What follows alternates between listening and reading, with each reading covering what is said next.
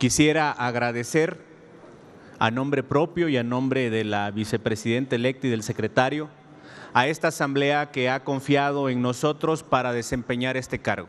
Tengan la confianza todas y todos que lo haremos con imparcialidad, con objetividad, tratando siempre de conducir adecuadamente el debate y las sesiones en esta Cámara. Agradecidos por su apoyo, coordinadoras, coordinadores, a nuestro grupo parlamentario de Morena y por supuesto a los demás grupos parlamentarios, quedamos en esta encomienda y no les vamos a fallar. Muchas gracias.